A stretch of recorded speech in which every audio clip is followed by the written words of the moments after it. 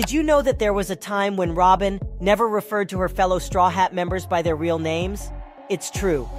Before the events of Annie's lobby, Robin had a unique way of addressing her comrades that held a deeper meaning. Instead of using their real names, Robin addressed Straw Hat members by their roles or titles. She called Sanji Cook and Nami Navigator. But have you ever wondered why she did this? Robin believed that she didn't deserve to be part of the crew. Deep down, she carried a burden of guilt and believed she would only bring danger to those she cared about.